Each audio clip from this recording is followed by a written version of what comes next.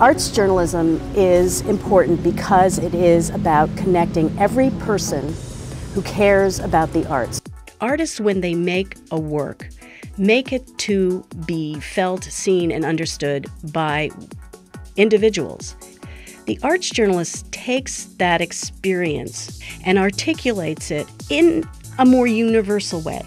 They help a wider world understand and appreciate the arts. They're catalysts, and we need a constant influx of them, and that's how the arts will live. I think most people remember the first time their heart blossomed under something that they either saw or experienced either on stage or in an art gallery or reading a passage in a book. If you don't have informed, intelligent, passionate people communicating about the arts, this is going to sound very dramatic, it could die. USC Annenberg is leading the charge in arts journalism. This is an amazingly human school.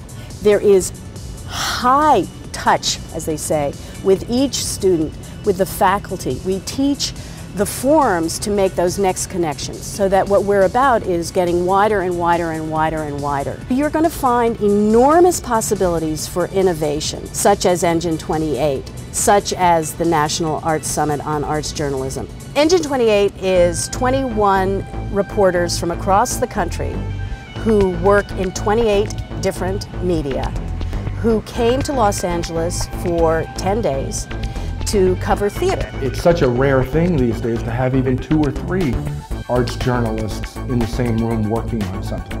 To have 21 of us plus the editors is mind-blowing. So many of the reporters here are so good already at multimedia.